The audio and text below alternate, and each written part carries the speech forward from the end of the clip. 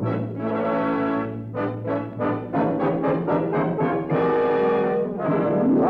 we hail.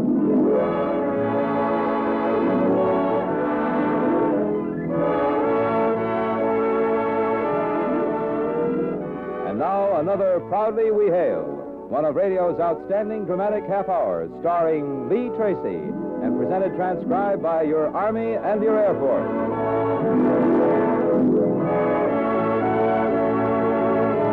From Radio City, New York, here is your star and host on Proudly We Hail, the distinguished Broadway stage, screen, and radio star, Lee Tracy.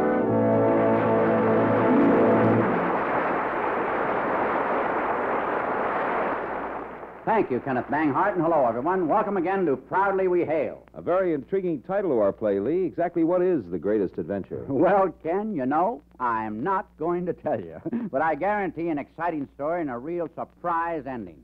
We'll be ready for the first act after your short but very important message. Well, Lee, I have a few words for the young men and young women. Important words. You should know, if you don't know already, that the United States Army and the United States Air Force can help you plan and start a successful career. At the same time, you can serve your country now when you're needed most. Yes, you can make an exciting and useful career for yourself that you'll be proud of.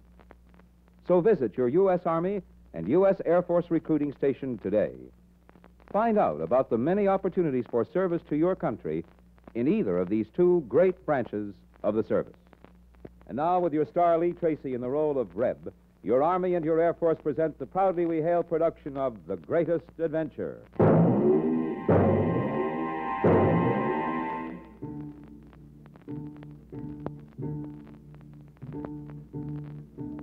It was shortly after Reb had returned from his exploration of the desert country to the west that he received word from Nar, the noted astronomer. He had never met Nar, but knew him to be a brilliant, eccentric, a strange, rather mysterious creature who dwelt alone on a vast, secluded estate near the mountains. Reb was a born adventurer, always seeking the new and unusual. So naturally, his interest and curiosity were fully aroused by the summons. I'd hoped you'd accept my invitation. Somehow I thought you would. Well, frankly, I couldn't resist. It's a pleasure to meet you, sir. The pleasure is mine. Come, let's sit out here on the terrace. There's a cool breeze and a fine view. Well, you certainly are secluded here. For the type of work I do, seclusion is best. I'm thought to be a sour, old fuddy-duddy because of it. But really, Reb, I'm neither sour nor old. I can see that. Sit down here. Zuko, bring some refreshments, please. That's better. I've been working too hard. It's good to sit down. You're right about the breeze and the view. Is all that yours? All of it. Magnificent, isn't it? It's a view you could never tire of. Exactly. Tell me, Red, are you rested from your latest exploit? Completely. Must have been a fascinating experience. It had its moments. You know about what we found. Oh, yes. You may be a little surprised to hear that I followed your travels and adventures very closely for some time. And now it's my turn to ask why. Put everything there on the table, Suko. We don't wish to be disturbed under any circumstances. That Suko moves rather quietly. A very efficient specimen. Now, you were saying... I was asking, why the interest in me? Here, try some of this. My own special concoction. Naturally, there's a very good reason. Can't you guess? Well, I try, but I don't like to. Why play guessing games? Say, this is delicious. I thought you'd like it. Yes, you're right. There is no need for guessing. At this point, until I see your reaction, I can only give you the bare essentials and ask you, should you not be interested to give me your word that you will never repeat any of this? You have my word. Good. As you know, I'm an astronomer. There are few, if any, who know the universe and its working as well as I. Well, I have planned an adventure, an interplanetary trip. It is not a trip which I can take alone. I need assistance, someone to go with me. And you'd like that someone to be me? Well, I'm flattered, but why me? I know no more than the next about the stars and their courses. Frankly, I thought you'd show a bit more surprise about my plans. You realize no one has ever attempted a thing like this. I know there's been a lot of a century or two, but at that I'm not surprised. Matter of fact, I suspected as much. In one sense, I'm disappointed. But in another, I'm not. I'm glad to find that you have a brain as well as brawn. You still haven't told me why you'd like me to go along with you. Because on this adventure, I'll need someone upon whom I can depend. Someone who's used to the unusual. Someone with courage who can act quickly in a pinch. There isn't anyone who fits that description better than you. I can teach you everything else you'll have to know. I see. How and where are you planning to go on this trip? I'm sorry I've told you as much as I can for now. If you're interested enough to join me, No. Oh, Hala. Come join us. Hala, this is Red, whom I'm sure you've heard of. Oh, yes. Everyone has heard about the great Reb. How do you do? We were just talking about... I'm sure you were. And has the great Reb agreed to go with you, or is it a little too fantastic even for him to swallow? Now, Hala. What I really came to say was this. The last experiment was a success, and we'll repeat it again in the third time segment. Do you wish to be there? Of course, that's wonderful. Now, if you'll excuse me, I'll get back to work. A pleasure to meet you. You know, I had the distinct feeling that she didn't like me at all. I must apologize to you. I'm afraid it's all my fault. You see, she wants to go, too. Well, why not let her? There will only be room for two of us. Who is she, anyway? My ablest assistant. She's really very charming. Pretty, too. Well, Red, how much time would you like to think this over? I don't wish to rush you. A trip into space. Where? I know not. How? I know not. The first trip of its kind. I'd never forgive myself if I didn't go along with you.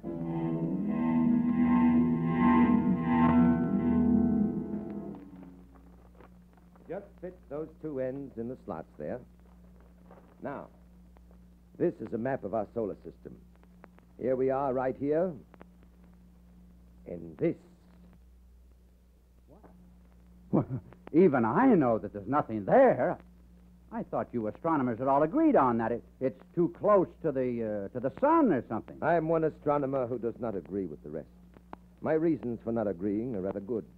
I've proven conclusively to my own satisfaction that life exists on this planet, and in a short time, I'll prove it to yours. But if you know that, why keep it such a secret? I must confess to you, Reb, I'm full of vanity. It would be startling enough to announce that I could prove life exists on Zaros, but think of the acclaim I shall receive after we've gone there and come back, perhaps bringing a creature of Zaros with us. Suppose we don't come back. If we fail, Hala will announce my findings. Well, I guess Zaros is closer to us than any of the rest. That's correct. When we leave, it will be nearer to us than at any other time. Well, how about showing me what we're going to take this trip in? We'll go as soon... What's that? Quick, follow me.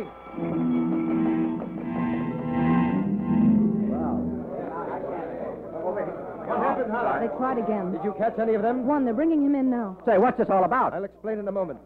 Bring him here. You.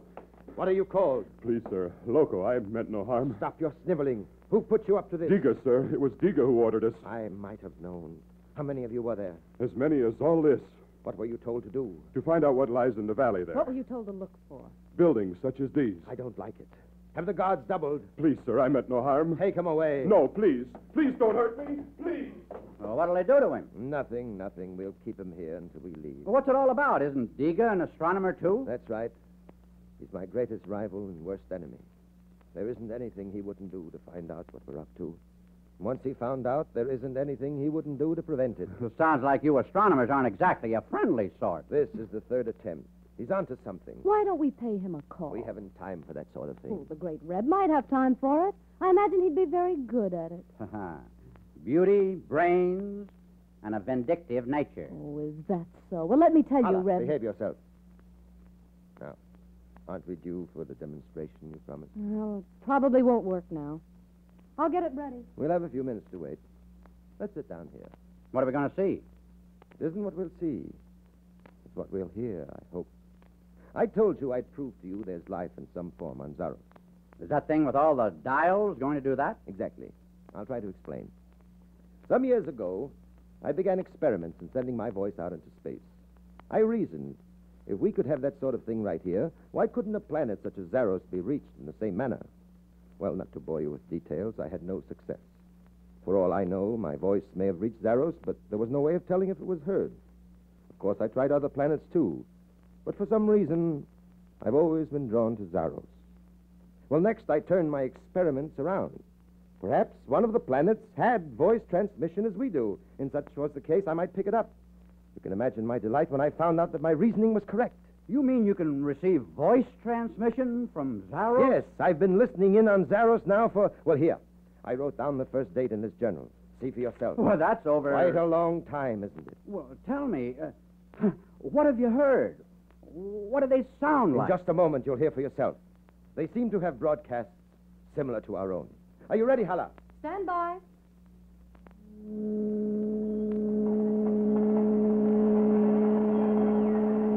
Well, sometimes there's so much interference that we get nothing. I hope this won't be one of those times. You heard what Hala said. Can't you get rid of any of that, Hala? No, it's just getting worse. We better try later. You might know. Well, we'll have many more opportunities. All right, Hala, shut it off. When can you try again? Probably not until the sixth time segment. Well, tell me, what do they sound like? Well, it seems they speak in a number of different dialects. One of which is not too different from our own. And you'll be amazed, astounded, completely bowled over when we tell you that we have learned it and can understand it and speak it. I am amazed, astounded, and completely bowled over. And more than that, I think it's incredible. She's right. We know a great deal about the creatures of Zaros. Don't keep it a secret. Tell me. Well, technically, they're not too far behind us. But as far as their relations with each other, they're about 500 to 1,000 milats younger. They're barbaric and primitive and quite warlike. There's no way of knowing how they'll greet us. As far as we've been able to figure out, they're constituted on much the same design as we. Do you mind if I remark this is fascinating? I am completely bowled over. You look it. Ooh, you had me worried. I didn't know whether you included laughter in your life. Now, who looks dumbfounded? Come on. I'll now show you what we're going to travel in.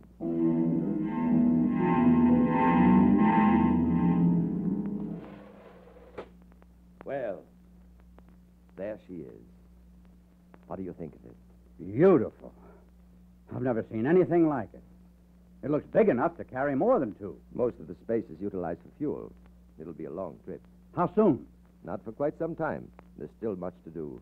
And we can't go until Zaros is in the right position. You know, I'm growing impatient already. Oh, Nar, why can't you take me, too? You know there'd be room enough. I'm sorry, Hala. You're too young. Too lovely. And should we fail to come back, there must be someone to hand out the facts. I'll see you later. Poor Hala. I think I know how she feels. To think of going out there, into space, the millions and millions of lonely miles of nothing, and one small light to aim for. One small speck where life grows as it does here. It is the greatest adventure of all.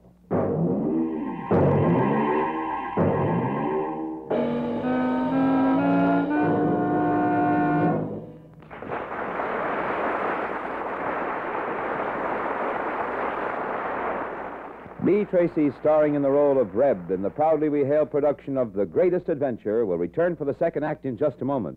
But first, I want to point out that every man and every woman in the United States has a definite part in the stepped-up program of national defense.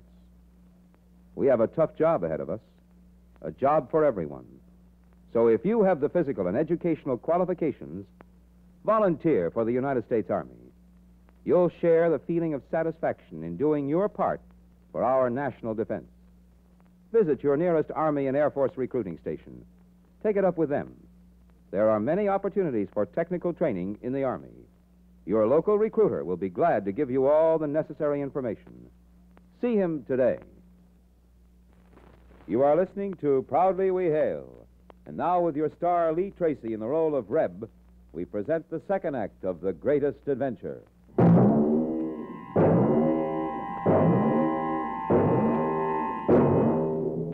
The rear fuel tanks have been placed here and here.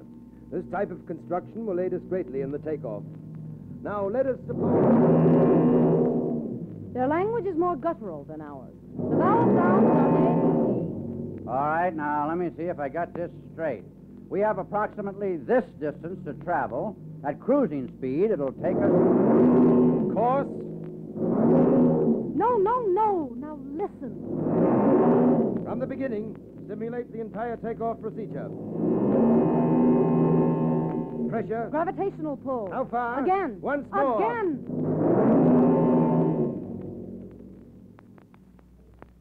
The angle of incidence divided by What are you the... mumbling about? Hello there.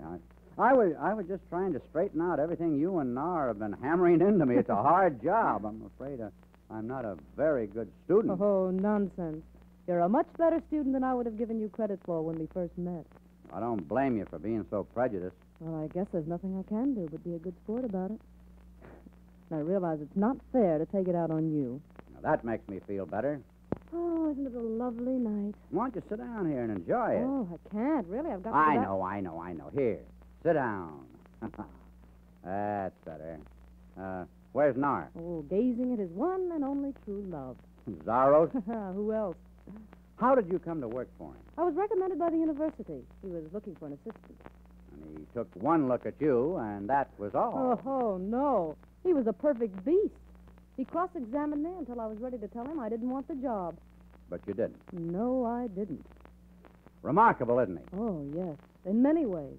You know, I'm sure that only Nar could have convinced me at our first meeting that what he had in mind was not the wild dream of a quack.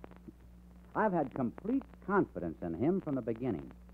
I actually think his ship will take us to Zaros, and that our only danger lies in something unforeseen happening out there in space.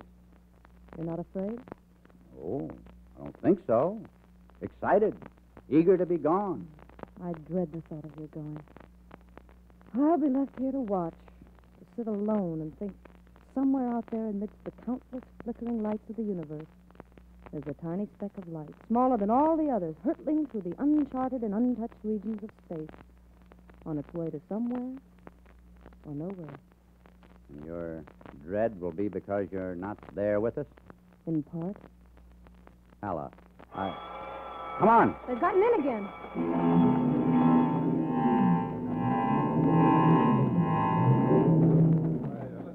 You should have stayed back at the laboratory. As much my fight as anyone's. Right out there. Diga never gives up. This is his boldest attempt yet.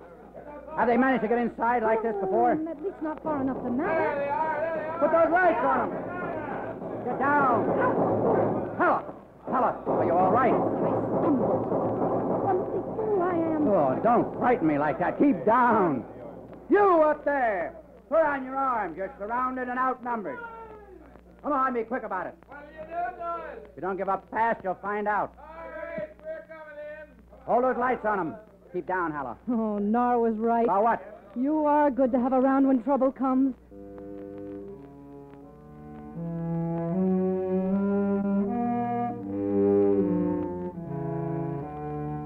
I don't like it. There's no way of knowing that we got them all. That bunch may have given up on purpose. I thought of that. I've pulled your guards into the valley, an outer ring and an inner ring. I don't think they can get through it. You don't know Diga. What about getting to the source of the trouble? There's no time for that. I don't believe in such outdated and uncivilized actions. I could appeal to the council, but if I did, it would mean divulging everything. We can't do that now, but we can do something else. What? We can put ahead our departure. Well, won't that throw your timing all out of kilter? I can compensate without too much trouble. How far will you put it ahead? I've thought it over. We'll leave at the end of the 5th time segment. Tonight. Oh, no. Why not? Oh, no reason, I guess. Except that it seems so sudden. The longer we wait, the more chance Diga has in finding out our plan. Exactly. Have the loading crew alerted. We have much to do and little time to get it done.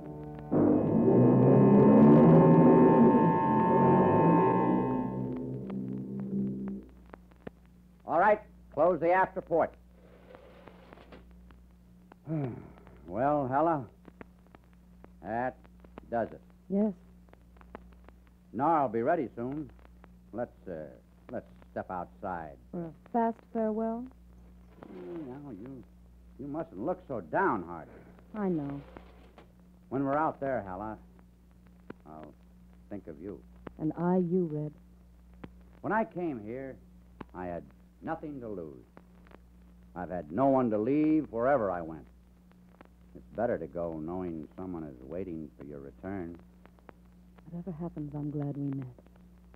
Glad that I came to know you and, well, in spite of myself, found that... Oh, Red. Red, be sure and come back to me. We'll both come back, Helen. We better go in. Nora will be looking for you.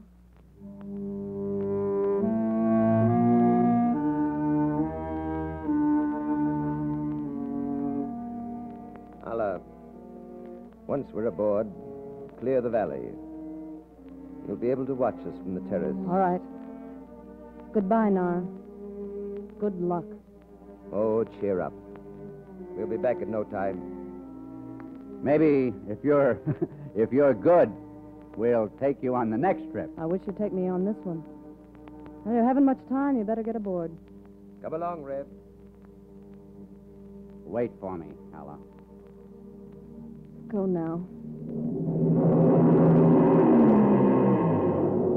Close the port. Check your instruments. Equalizers neutral. Central panel free. Fuel selector set. Dynoscope at 0. Trajectory. Have you tested your straps? Yeah, everything. Then I think we're ready. We're now at minus 15. Call off the time. Good luck, Red. Good luck, Nar. Minus 9. Minus 8. Minus 7. Minus 6.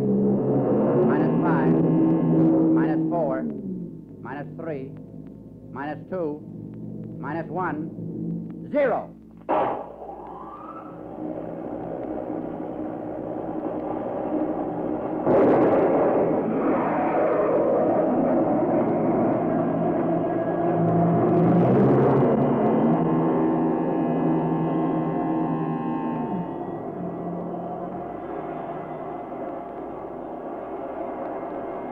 Nar, you all right? I'm coming around. Hey, that was some takeoff. It was a bit violent. Did your straps hold? Sure. Is it all right to undo them? Yes, we'd better. We've got a lot to do. Can you believe it, Nar? We're really on our way.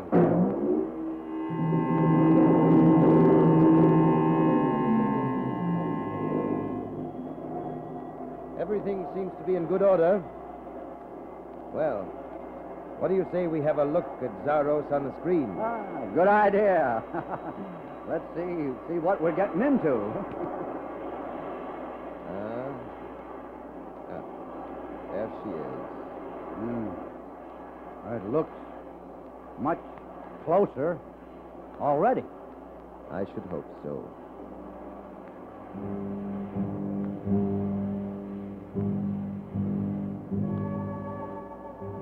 The planet Zaros. I wonder if those who dwell there have any idea they're going to have visitors. I doubt it. She has a kind of green color, doesn't she? I suppose that explains the name Zaros. From the ancients, of course. Zaros and her sister. There's no life on her sister. None. A dead satellite. Nar, what do the creatures of Zaros call their planet? Certainly not Zaros. I'm surprised Hala didn't tell you that. No. They have a rather odd and beautiful name for their world. They call it the Earth. The Earth? Huh. It is a beautiful name, isn't it? The Earth. Well, Earth, we're on our way to you. I hope you'll bid us welcome.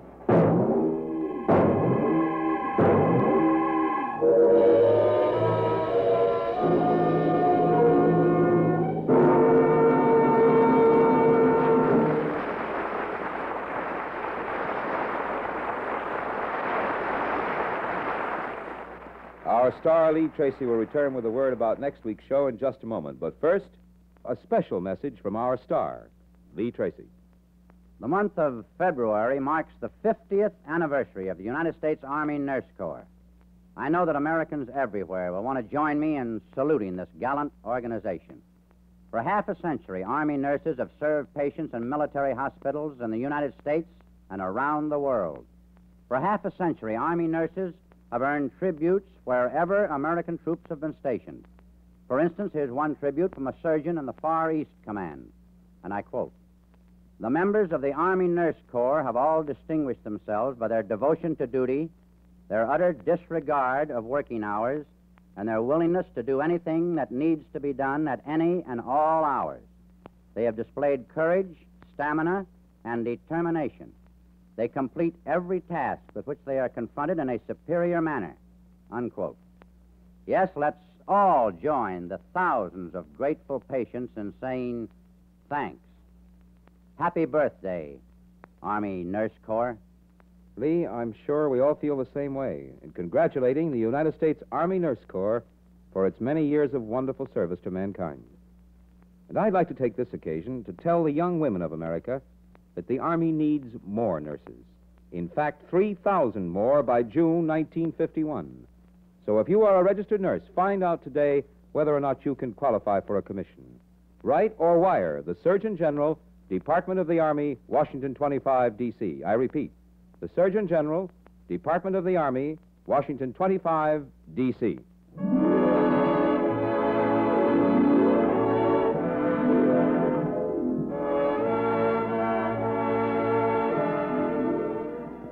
This has been another program on Proudly We Hail, presented in cooperation with this station by your Army and your Air Force. Proudly We Hail stars Lee Tracy. Supporting Mr. Tracy were Joseph DeSantis as Nar, Helen Christian as Hala, and George Clark. The Greatest Adventure was written by DeWitt Kopp. The music was composed and conducted by John Guarnieri. Proudly We Hail is directed by Charles Wilkes. This is Kenneth Banghart speaking, and here again is your host and star, Lee Tracy. Next week, our Proudly We Hail play involves a successful writer, a beautiful young lady, a witty Irishman, high speed on a California highway, and a mysterious house in the fog. We hope you'll be with us. Goodbye.